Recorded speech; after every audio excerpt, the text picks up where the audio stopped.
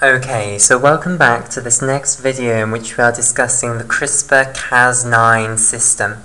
Okay, so we're currently in the process of discussing how the CRISPR-Cas9 system can be used to create genetic knockouts.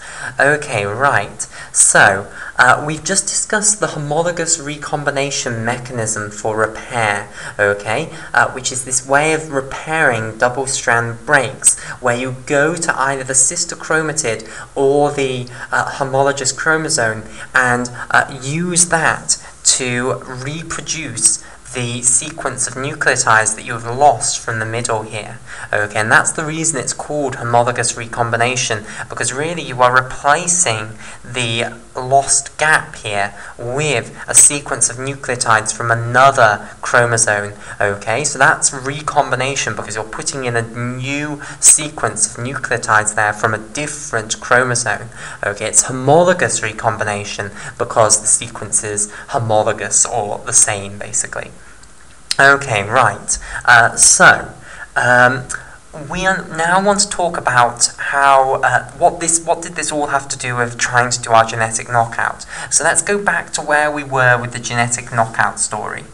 Okay, so we had our chromosome here, and I'm just going to show one chromosome, but it's going to be the same for the homologous chromosome. Okay, here is a flanking portion, then this portion in red was our gene here. Okay, and here is the other flanking portion here. Okay, right. We have now used CRISPR-Cas9 system to produce a double-strand break there and a double-strand break there. So what we now have is a situation like so.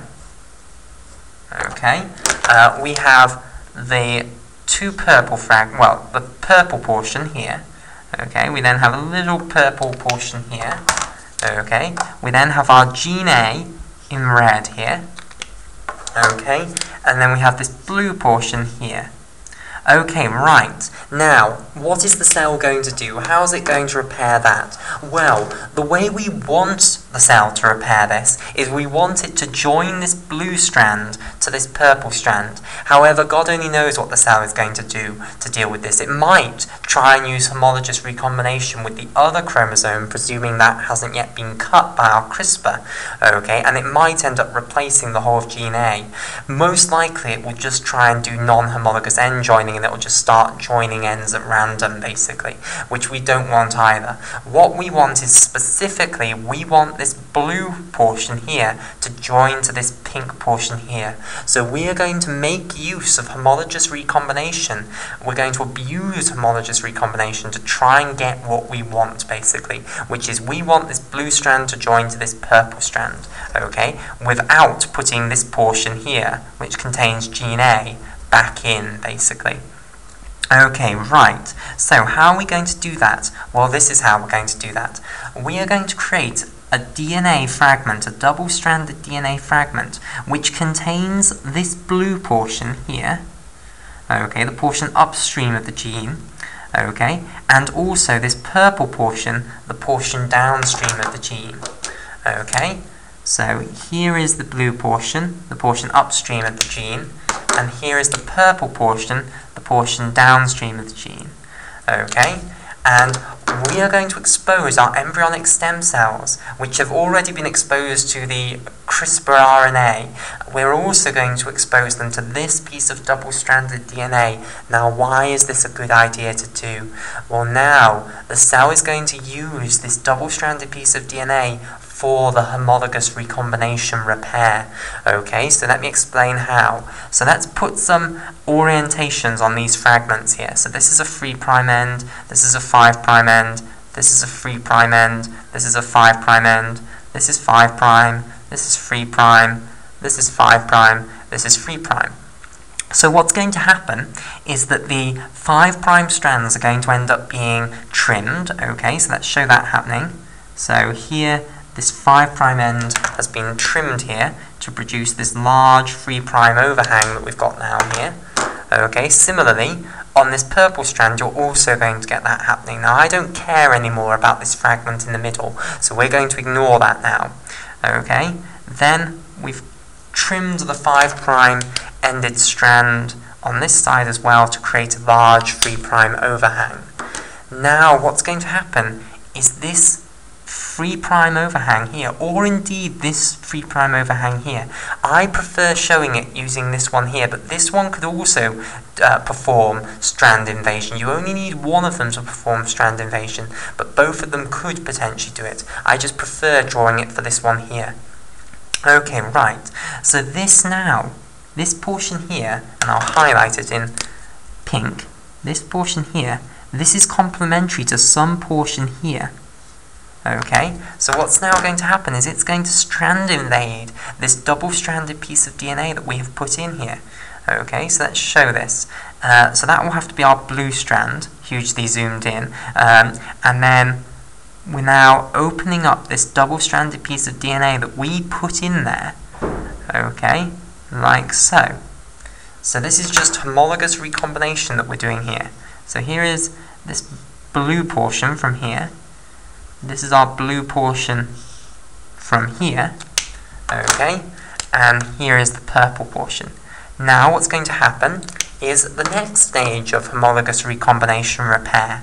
You're going to extend your DNA, okay, using DNA polymerase, okay, and remember that as you extend your DNA, what will be happening is you'll be teasing these two strands apart at the front here, and then you'll be putting them back together at the back here. Okay, like so. So, here is the strand opened further up now, like so. So, you're extending this 3' overhang here. So, here in blue is the blue portion, and now let's say you've gone into the purple portion now. Okay, like so. And let's just highlight everything else up in blue. So this is a blue portion, this is a blue portion, and this is that original little 5' ended portion that's been trimmed. Now, we can take this extended 3' overhang here and bind it to the 3' overhang that we've got here, okay? Because this portion, remember, is going to be complementary to this portion, because this piece of double-stranded DNA here was the same as that portion there, okay? So certainly we've now created a portion that's complementary to this portion, okay? So this is what you're going to do now.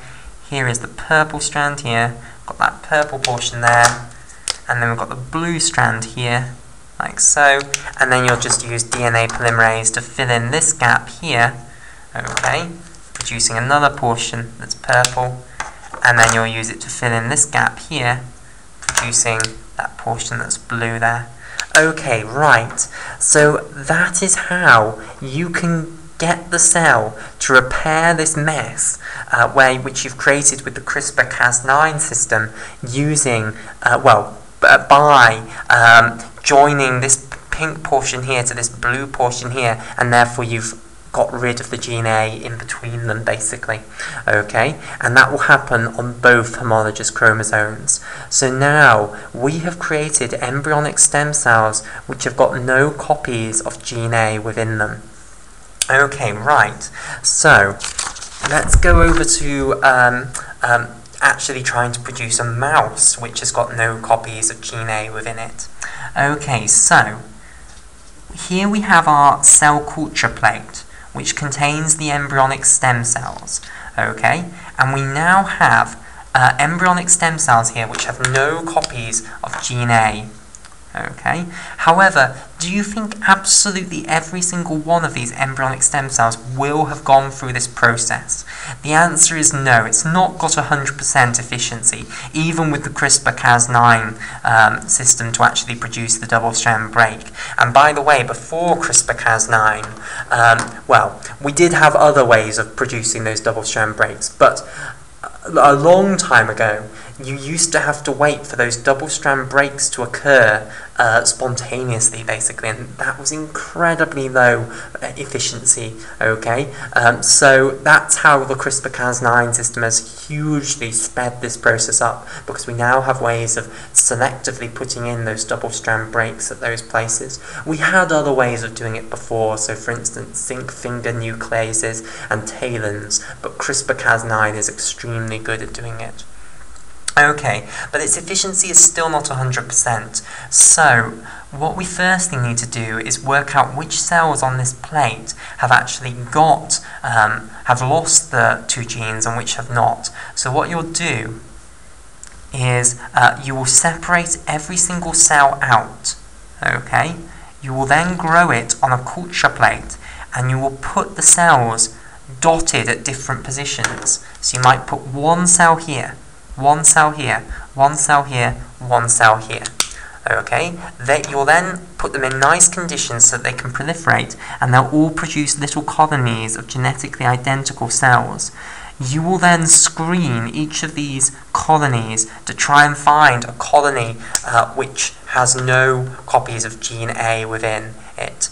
Okay, then once you've found a colony which has no copies of gene A within it, okay, what you're then going to do is grow that colony on. Okay, so that you've got a huge number of these embryonic stem cells with no gene A within them.